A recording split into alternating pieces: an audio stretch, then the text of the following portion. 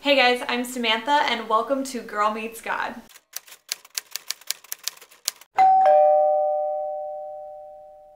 On this channel, you will find videos about developing a relationship with God, how to do that and what that looks like, personal stories from myself as well as from others. So if you're not already subscribed to this channel, make sure to click that button down below so that you can get updates to when I post new videos. So today I'm going to be talking about how to make God the center of your morning.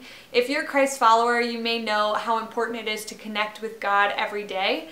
I know for me, when I don't do that, I start to feel really distant from Him and a lot of negative emotions start to come up. So I really try to make Him the center of my day by having a little bit of a routine every morning. So I'm going to give you a few tips on how you can do that.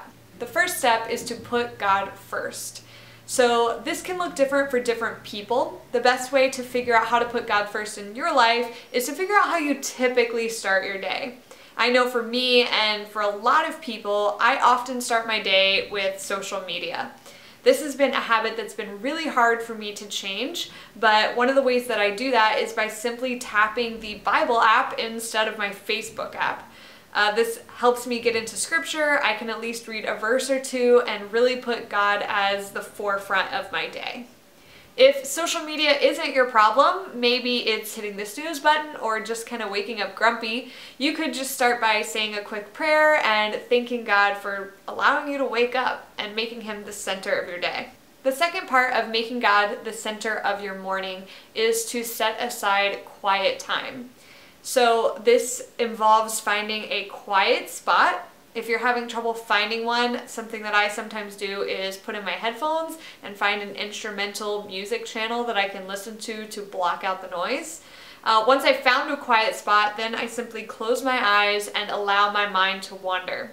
Now, when you first start doing this, you're automatically going to start racing through all the things that you have to do today, all the things that you're worried about, and that is okay. Let yourself do that.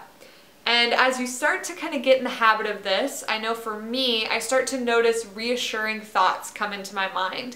And that tends to be God's way of communicating with me that everything's going to be okay, that He's going to handle it, and that He's there.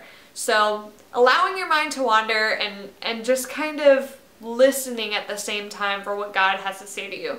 There's no really good formula, but the more that you practice this, the better you'll get at it. The third thing that I do is I spend some time in the Word.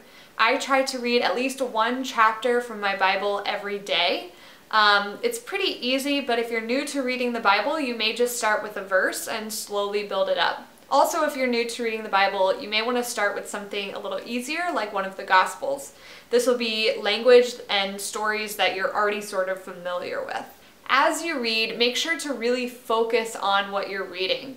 God speaks to His people through His Word. It may not always be some awe-inspiring moment where you realize something that you've been doing wrong or a promise that God is revealing to you. It may not always look like that, but soaking in the words will really help you to understand what God's trying to communicate to you for that day. The last thing that I do to make God the center of my morning is I pray. I use what God has told me in my quiet time or in my reading time to pray about that. It might be simply that in my quiet time, He reminded me that He's going to be there and He's going to guide me through my day. Or in my scripture, I might have read something about glorifying God in my work. So I'll include that in my prayer because I know that that's something that God's trying to communicate with me. I'll also just invite God in for the day and ask Him to be my guide.